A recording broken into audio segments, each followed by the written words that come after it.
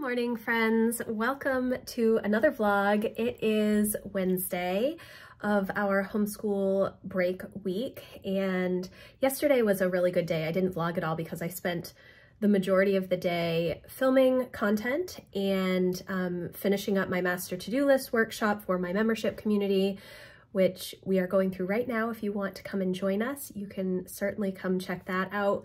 Today is going to be a little bit of home management stuff, but I have to run a bunch of errands as well. We are going to go to the coffee shop for breakfast, and then I need to go to a kids consignment store and see if they will take some of the clothes that I have to get rid of that my kids, they don't fit anymore, obviously. These are things that I pulled out months ago when I started doing all of my decluttering of the basement. It was one of my goals to work on decluttering.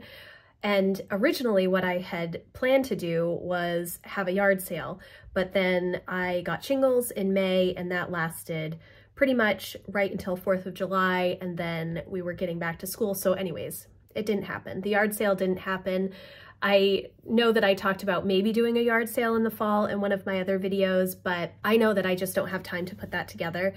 So I'm going to try the kids consignment store and see if they will take what I have. Hopefully they will. It's pretty good quality stuff. And then I do have books that need to go to Goodwill. In fact, I do have Goodwill on my list today, but I have not put the books in the car, and I think that's probably going to be something that I will do on the weekend when I can get my husband to maybe lift some boxes of books out to the car because they're all in the basement and I'm not motivated to move the books. There are a lot of them, but I'm going to take ARCs and other random books that we just want to get rid of to Goodwill. And then we have to hit up the library. Emma wants to drop off some volunteer paperwork, and I have a book to pick up. I have a couple of books in transit. If you've been listening to my woes of the interlibrary loan not being available throughout the summer, it is available now. It finally got back to normal, but I have several books in transit, and they have been in transit for over a week now, and I don't know why it's taking so long to get to the library. So I'm going to go pick up the one book that I have. Hi, Lucy. And then we'll see where the day takes us. But I do have a few things that I need to get done today. I'd like to work on the Florida pictures. I want to do a goals check and just get through my goals a little bit. I think I am going to journal a little bit about 2025 as well, because I've had these ideas weighing on me that I just feel like I need to flesh out because they're taking up space in my brain. They're things that I know I don't have time for through the end of this year because my other goals, my 2024 goals, I already have action plans and I need to get them done. So I think just sitting down and maybe fleshing some things out. I'm really feeling the word create or maker for 2025 as kind of my theme, which if you've watched any of my goals planning videos, my goal planning videos, I typically choose a word of the year or a theme for the year before I even go through and do prep work or thinking about my goals. It comes last in a lot of goal planning processes, but for me, it's always first, and I use it as a lens to filter my goal ideas through. So I'm really excited about that, and I just need to get some thoughts out of my head. Emma is in the shower. Jack has to take a shower. Lucy is all ready. She may need a snack before we actually go because... No, you think you're good? I'm getting a Danish, a bagel, and a lemonade. Oh my goodness, that seems like a sugar-filled breakfast. I know, but a bagel is healthy. That's why I'm getting a bagel. It's for you, okay? And if you get one of those things with one of those breads, you're giving that bread with tummy because I love bread. They have this Korean chili egg scramble that is delicious, but it comes with homemade sourdough toast that it's not toasted, it's kind of like fried on a griddle. It's so good. It's really good. Okay. Split it with me. We'll see. At least. All right, so that's the check-in for this morning. Let's see how today goes.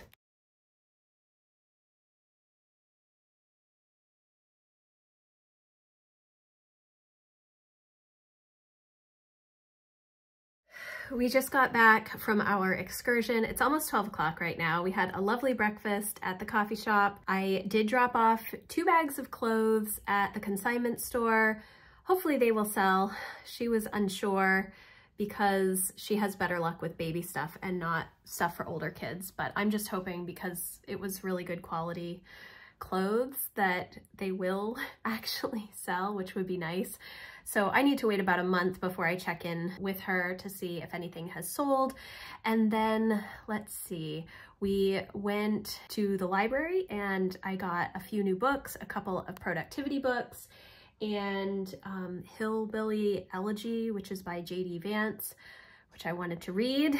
And so all of those came in, which was good. Lucy got several cookbooks, and it was also the book sale at the library. So she bought a few little cookbooks as well. I didn't record anything while we were out, but now we're home and I am going to clean up the kitchen a little bit, get some dishes done, vacuum, and then I'm not sure what the next thing is. I kind of want to put some comfy clothes on and go sit outside because it's really nice out right now in the sun, and maybe just do some reading. But I also have some video editing to do.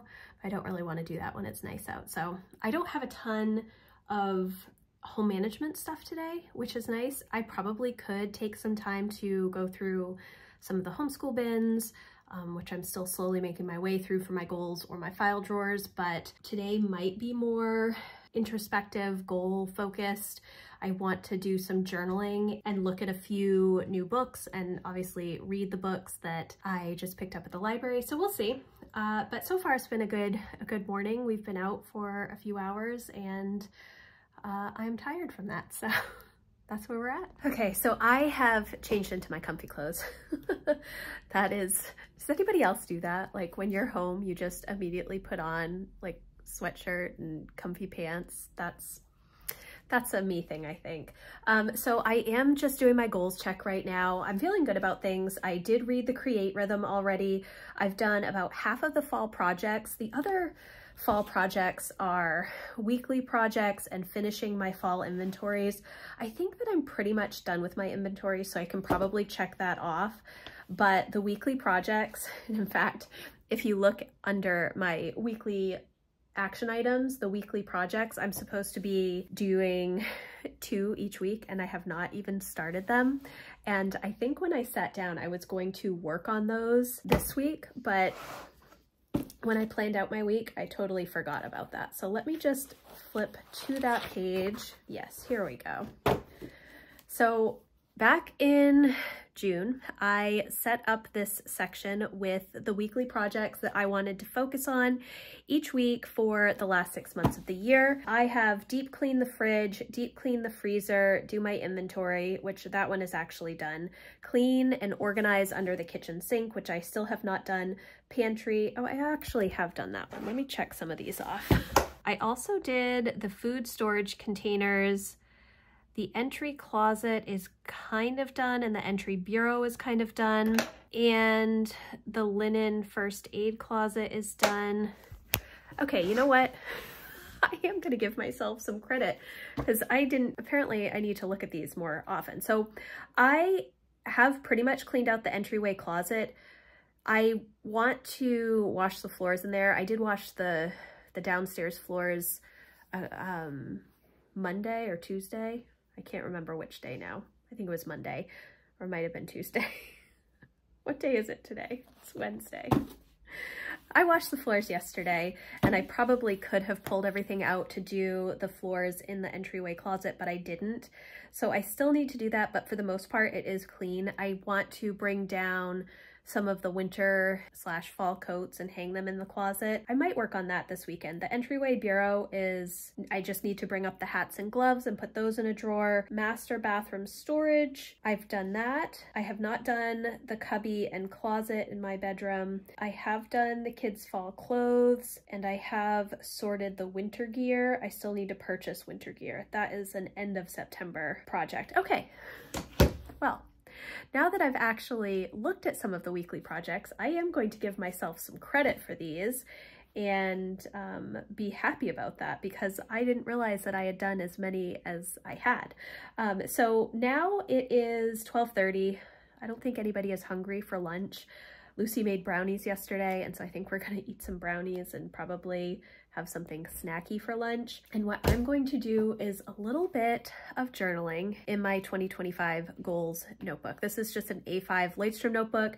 Typically I get B5 for my goals, and book journal and work journal. They're all actually right there. But I still have probably 40 pages in this, and I don't think I'm going to need all of that space through the end of 2024. So I decided to get a smaller notebook. We'll see if this one gets completely filled up. So that's what I'm going to do.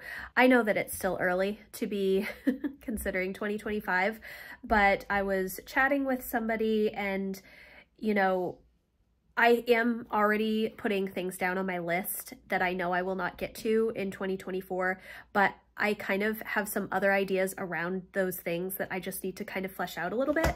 And so I think that I will feel better after I actually do that rather than just holding it in my brain. So that's what I'm going to do. I'm going to sit outside for a little bit. It's a little breezy, but it's sunny. It's not very warm. Well, it's not freezing. It's like 68 degrees, but when I sit in the shade, I need a blanket. I'm always so cold, which is not great because I live in Maine. I wanted to also show you the books that I got at the library. This one, Off the Clock by Laura Vanderkam. She wrote 168 Hours, which is a really interesting book about time, how long things take you, what you're actually doing with your time. And I think that actually came from a newspaper article or a magazine article, maybe back in 2014 or 2015, all about how she tracked her time for an entire year, what she was doing. So I always recommend doing a weekly time inventory when you are trying to figure out time blocks and how much time you have to do things. And it is really helpful when you see how long things are taking you and where you're actually spending your time, as long as you're honest with that time inventory. Another book that I got was Feel Good Productivity by Ali Abdaal. I don't know where I saw this book. I think I just saw it on a list and I was like, oh, well, I'll check it out because I need something else to read. And then Hillbilly Elegy by J.D. Vance. I've heard a lot of great things about this book, and with everything that's going on in politics right now, I thought it would be a good book to read for myself. So that is my check-in for now. We'll see what I get done in the next couple of hours. Okay, guys, let's do some planner chat because it's a little bit later and I have been kind of thinking about goals, thinking about 2025. I know it is, I know this is September when I'm recording this, but a couple of weeks ago, I shared my full review and walkthrough of this common planner from Sterling Inc. It is the B5 vertical full year common planner, and it is really, really pretty. There are all of these amazing pages at the back. There's, I think, 367 blank pages that you can use as daily pages or journal pages or bullet journal type thing. Yes, so why did I buy this planner when I have this amazing Erin Condren system? I have wanted to reduce the number of planners that I use on a day-to-day basis. My personal planning, I have the same system that I've been using pretty much since 2015. I think 2015 is when I started using like a daily planning pad or daily planning notebook, in addition to my Erin Condren weekly planner, which I started using in 2014. And now I have my weekly and my daily duo. But then I also have, you know, my goal planner. I also have the home planner from Passionate Penny Pincher, which I don't really use these planning pages because I'm not a horizontal planner person, but all of these lists have been so incredibly helpful for me as I have come up with my own home management routine, which I showed you a little earlier. I have created a list of weekly projects mainly based on what is in the home planner. There are all these lists right at the beginning of the planner. They are so incredibly helpful. This planner is for sale, so if you are looking for a home management planner or trying to do some sort of home management rhythm or routine, I definitely recommend this. It has so much information that you can either take and try to implement exactly as it's written, or you can take what is written and, you know, create your own system utilizing the lists, which is kind of what I have done. So I have those weekly projects in my daily planner, and then I have some things in the notes pages, mainly the monthly tasks, my monthly to-do list, which I need to work on these tasks for September as well. My general stuff, again, a lot of it came from the Passionate Penny Pincher home planner. I have my weekly cleaning tasks, the general things that I do each day of the week to focus on maintaining my house. All of this stuff is stuff that would be good in here. And then I also have my book journal, which I absolutely love. All of these spreads that I have done, keeping track of my books in here and writing out notes and quotes of things that I find value in. So, but I don't use as many pages as maybe I thought that I would. So honestly, I'm considering just using this notebook for 2025 book journal, and I actually have all of my stickers ready to set everything up because I like how these layouts are. But then I was thinking, why do I need a separate notebook? Why can't I just keep track of the books that I'm reading in here in some sort of collection like a bullet journal? Will I need all of this space for every single day daily planning? Am I going to be able to do journaling? Can I do Bible related journaling in here? Can I do personal journaling? Just all of the things and keep everything in this planner? Is that possible? I honestly don't know, but it is something that I'm considering for next year. There are even goal pages right at the beginning of the planner. I'm still going to use my PowerSheets for all of the prep work and everything, and I love the tending list, but I really like this spread, how it has the goal breakdown, you know, what is the goal, and then someday, 1 year, half year, quarterly, monthly, weekly, daily. This is a yearly tracker page, and then each quarter has priorities, the 3 months, and then more tracker space and note space. I don't know, guys. Could everything go in here and just have one big book for the year? Like all of my memory keeping, all of my book stuff, all of my Bible stuff. I don't know if I could do everything in here or not, but wouldn't that be interesting to cut all of the extra planners out and just have one book? I'm kind of considering doing that. So at this point in the day, I've taken off my makeup, and I am just really considering using this B5 Common Planner for everything. I feel like there are so many pages in the back, you know, 367 pages. I can essentially have one full page each day for the entire year. Will that be enough, or am I too wordy that I need extra space? And the other thing is, she has just notebooks in these sizes, in all of the sizes.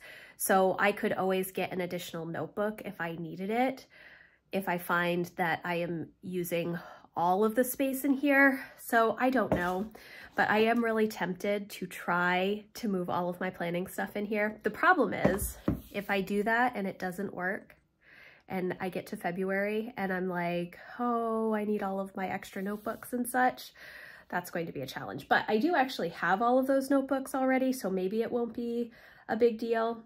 I think I just need to make a decision, but I've been thinking about it so much that I think I do want to try it and see. I may still set up my book journal because I'm not sure if I want to have book related stuff interspersed in here, because the whole purpose of me having a book journal is so that I can refer back to it, especially notes and quotes, and just see my reading at a glance stats. So I don't know, we'll see. But I could also have collections in here similar to a bullet journal and just work it that way. I don't know. But this Sunday is the next, the last release of the 2025 products.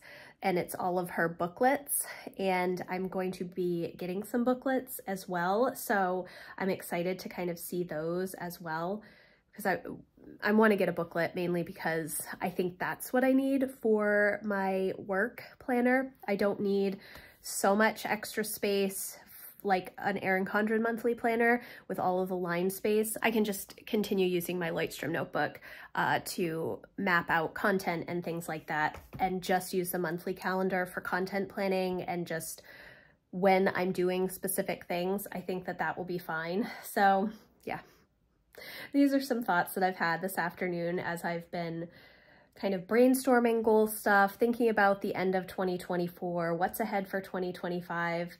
Again, I know I'm still very early thinking about these things, but I think I mentioned this in another video that as a content creator online, I have been trained by ad agencies and other, you know, online creators that everything is so early. So right now, 2025 planners are being released. And so I am considering 2025 stuff now. The same thing with Halloween stuff went out as soon as 4th of July was over.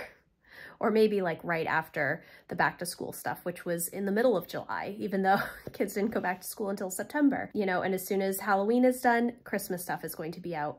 You could probably find some Christmas stuff in some of the stores already. So the seasons, even though we're not in those seasons, there's such a rush. So I don't know, I'm feeling the pressure this year, I guess. But it's been good. I haven't actually gone outside. I've just been sitting at my desk going through all of this stuff. So just a little check-in. What are you having for lunch? What is it? Salmon. Salmon. Salmon.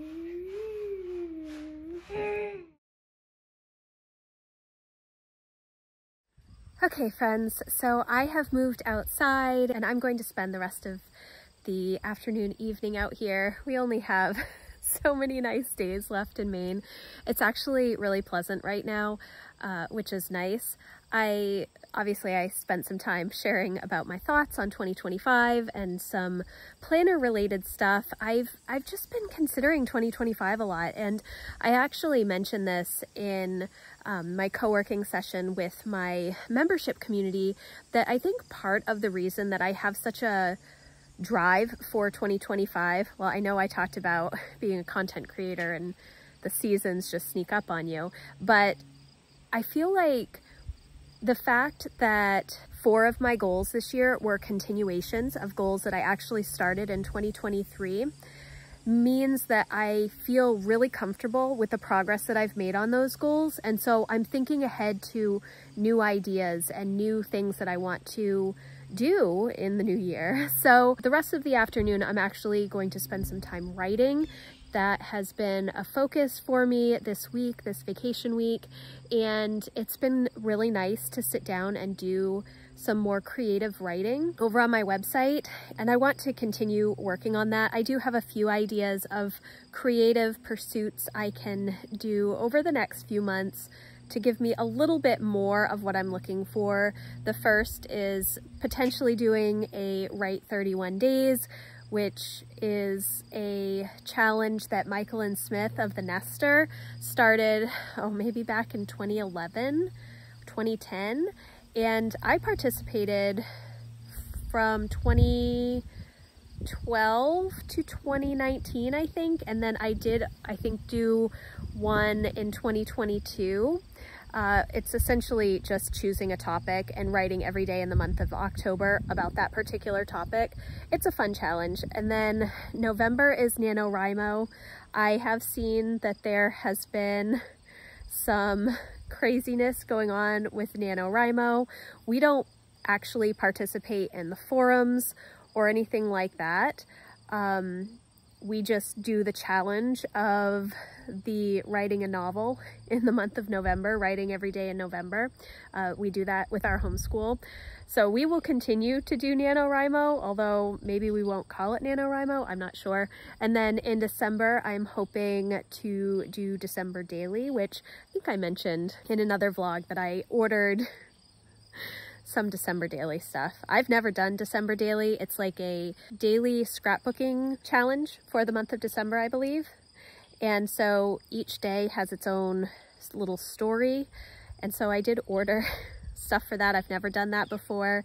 I've been watching people do December Daily on YouTube since 2015. Why am I jumping in? I don't know anything about it. It's going to be interesting. I used to love scrapbooking, but I haven't done scrapbooking in decades. So it'll be interesting to see. I actually went to Michael's a couple of days ago to see if I could find an album for my Florida pictures, and I could not find what I was looking for at all. And so I think I'm going to have to order something online. I like to see and feel things before I buy them. Anyways, so I'm going to wrap up this vlog here.